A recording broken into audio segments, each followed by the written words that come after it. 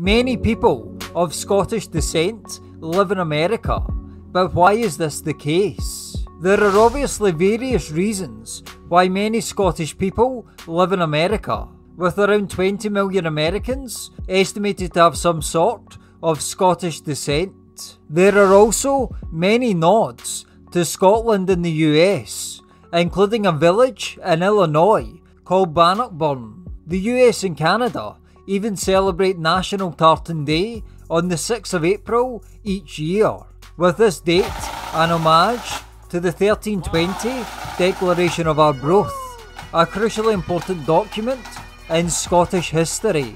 In this video, I am going to focus on the reasons why many people of Scottish descent specifically live in America, and leave those with Scotch-Irish descent for another video.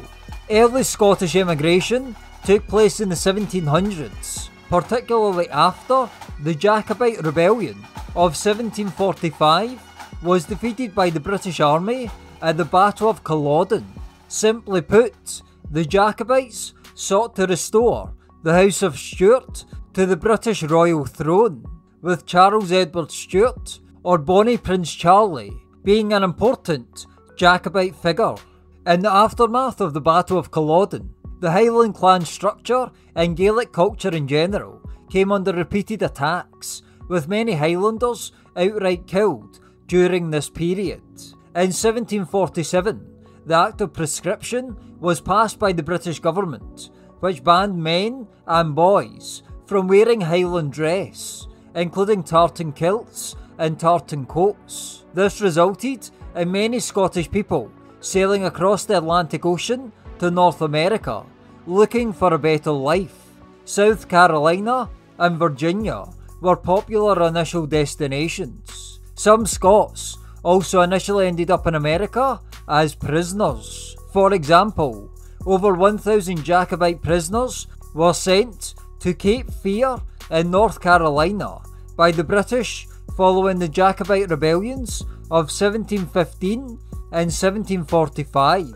Over the subsequent decades, many more thousands of Scots arrived in Cape Fear, with this settlement eventually being known as the Argyll Colony. Other Scots ended up in America as indentured servants, with around 9% of Scots in New York at one point being indentured servants. The Highland clearances are another major factor why many Scottish people left their homeland. During the Highland clearances of the 18th and 19th centuries, many Highland tenants were forcibly evicted from their lands and their homes in the name of making room for profitable sheep farming and later for deer hunting. Many tenants were burned out of their homes. Whether coincidental or not, the Highland clearances resulted in the further fracturing of what was left of the clan structure and the Highland way of life, with thousands upon thousands of Scots setting sail for North America. Importantly, some Scots ended up in America as part of the British Army, as many former clan members known for their ferocity were recruited into the British Army. Tacksmen, for instance, who were previously powerful figures in the Highland clan system, became key figures in the British Army following the Battle of Culloden of 1745. In the run-up to the United States declaring independence in 1776, however, the British started to worry that these former Highland clan warriors would turn and end up fighting against the British Army. Therefore, in part due to this reason, in addition to the alarm at the rate of immigration, the British government surveyed every migrant who officially left Scotland and England for North America between December 1773 and March 1776. The British government even went so far as to ban immigration to North America until the end of the American Revolution in 1783. After the ban ended, many Scots travelled to North America once again, with anti-Catholic persecution at home also fueling this process. Another reason why many Scottish people left for America was simply in search of a better life. 106 passengers who travelled to Philadelphia from Stornoway in 1774 said that they had emigrated in order to procure a living abroad, as they were quite destitute of bread at home. The reality was that Scotland during the 18th and 19th centuries was not a prosperous place for various people.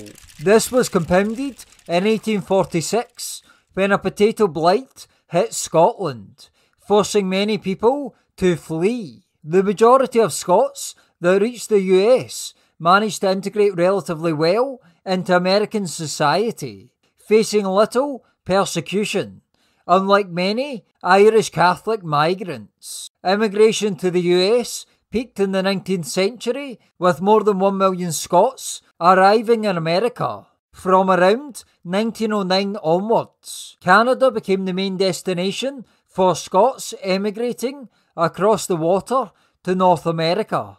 What are your thoughts on why so many people of Scottish descent live in America?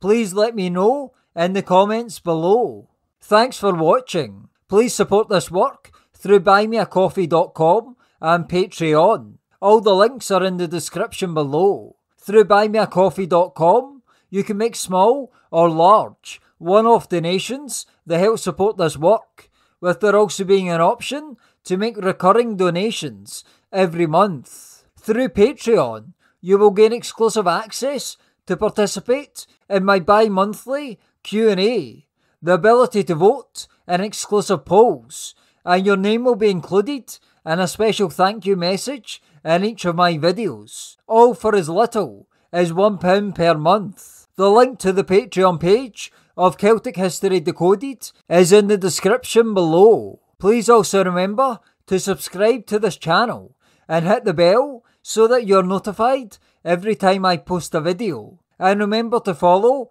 Celtic History Decoded on Instagram and Twitter. If you're interested in history in general, subscribe to my other channel, History Decoded. Thank you. Speak to you soon.